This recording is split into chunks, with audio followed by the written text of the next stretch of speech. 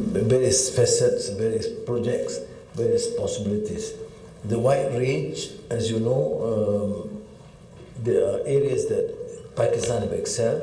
Pakistan has a longer tradition in terms of industrial and scientific development and research. We are relatively a new player. They excel much of the traditional sciences, research. I was at the NAST just now, National University of Science and Technology, very impressive and quite advanced in their research. And then we have gone through, for example, setting up the ecosystem for the semiconductor, for example, and we have therefore been considered as a hub for semiconductor in the region. And so there are areas that we could. I'm not dealing with some details because I'm allowing, as according to the minister, for you to ask some specific questions or also give direction. But what is important is, in any investment portfolio, the policy, there's clarity of policies and there's commitment with leadership. If there are problems, the commitment is to try and resolve it. And the commitment is at the highest level of governance. That is why I'm quite excited to be here, other than other issues of diplomacy and cultural and philosophical underpinnings from Iqbal to Jinnah.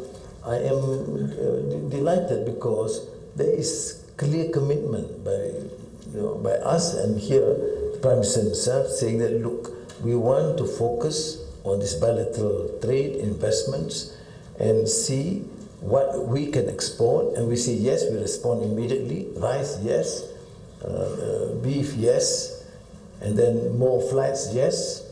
To encourage tourism, yes. And then what we ask, collaborative research and education in semiconductor, for example, that we have an edge, and some fields of scientific and particularly digital, that we may have something to offer.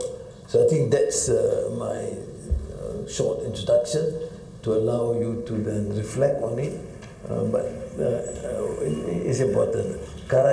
In Karachi, from next month, we have opened up the Matrade office, which means it's a clear signal that Malaysia is serious of doing business. Otherwise, we don't spend money. You know, I happen to be Minister of Finance, and the last thing we want to do is to open new offices.